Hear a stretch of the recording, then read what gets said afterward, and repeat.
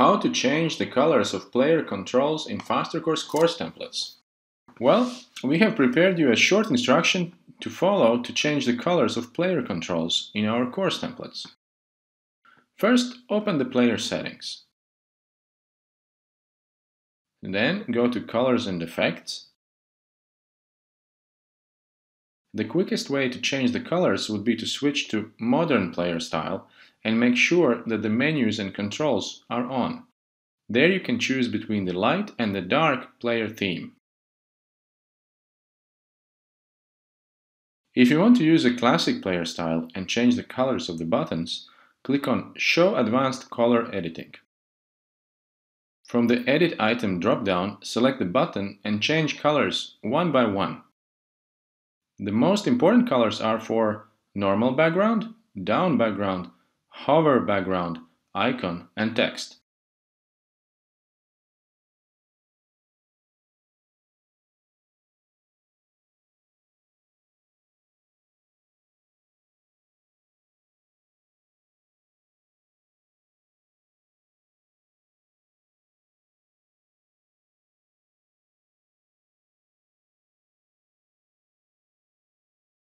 For the icon and text, make sure that the transparency is set to 0% or they won't be visible.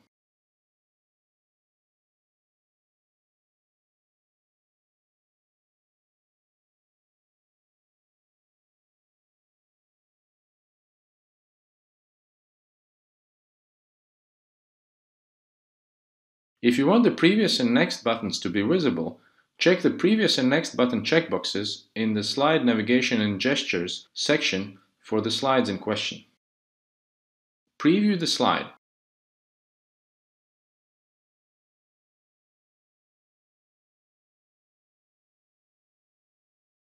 If the next and previous buttons are still invisible, don't worry. Close the preview mode. Click the View tab and open the Slide Master. In the Slide Master, go to the first page and check the Slide Trigger section. Some of our templates have Change State to Hidden actions for the next and previous buttons. If you see these actions, disable or delete them. Now close the Master View and preview the slide.